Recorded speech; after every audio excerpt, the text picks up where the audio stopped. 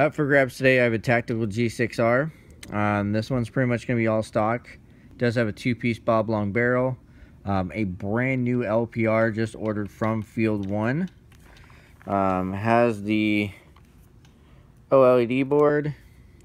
And as you can see, the entire marker's in really good shape. There's a couple nicks here and there, but nothing to really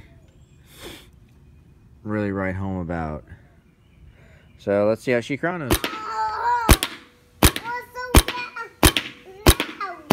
Alright, as you can see, she chronoed about 285 plus or minus 10.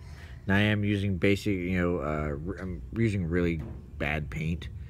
This is basically Zap from Academy, so it's all over the place. But she's ready.